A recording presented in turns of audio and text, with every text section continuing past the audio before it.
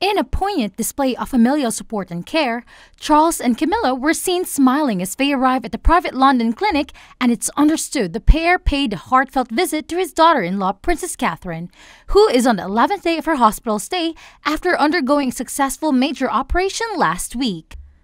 The Princess of Wales, now still in recovery from abdominal surgery, received the comforting presence of the monarch amidst the grandeur of the royal family's responsibilities. The king prioritized a visit to his beloved daughter-in-law at London Clinic before embarking on his own medical journey. Princess Catherine found comfort in the presence of her father-in-law, bridging the generational and hierarchical gap that's often characterized royal interactions. The visit, noted as atypical for royal family members who often adhere to more conventional timelines, underlined the close bond between shared King Charles and Catherine, and the presence of the Queen consort this time, alongside the King during his hospital visit, has sparked discussions among royal observers. Camilla is known as a pillar of support, accompanied the 76-year-old monarch as he arrived at the hospital. His wife, Queen Camilla, previously said Charles is fine and looking forward to getting back to work. Some view her accompanying the king as an unusual move compared to past practices of other members of the royal family. However, her supportive role and the reassurance she provides to the public about the king's health emphasize the importance of family bonds within the royal household.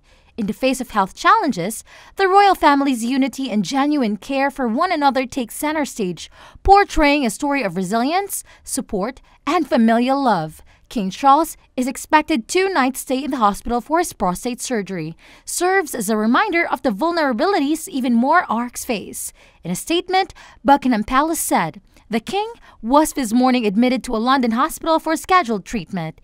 His Majesty would like to thank all those who have sent their good wishes over the past week and is delighted to learn that his diagnosis is having a positive impact on public health awareness." And Queen Camilla looked in good spirits after visiting the king this afternoon. She declined to answer any questions from reporters as she entered a waiting car outside the hospital, near Regent's Park in the center of the capital. The queen had previously said her husband is fine and looking forward to getting back to work. It is not known how long Charles will spend in the hospital back in London from Norfolk on Thursday afternoon, ready for the procedure after squeezing in a couple of behind-the-scenes official duties. Prime Minister Rishi Sunak has wished Charles the very best for his treatment and a speedy recovery afterwards. A Downing Street spokesman said, "The king hopes to encourage other men experiencing similar symptoms to seek medical advice and prioritize their health."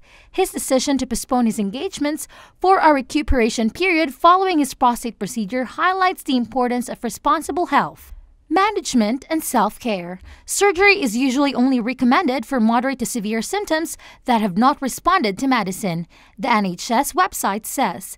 Treatment can include a number of procedures, including removing part of the prostate gland with a laser, water ablation using the pressure of the water to destroy prostate tissue, or urethral lift implants, which hold the enlarged prostate away from the urethra so it is not blocked.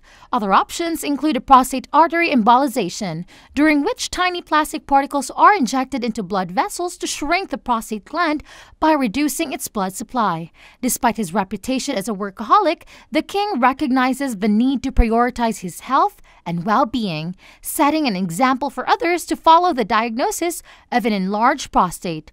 While common in men over the age of 50 does not usually pose a serious threat to health according to NHS, however, understanding the symptoms and implications of this condition is crucial for early detection and management, underscoring the importance of public health awareness and education.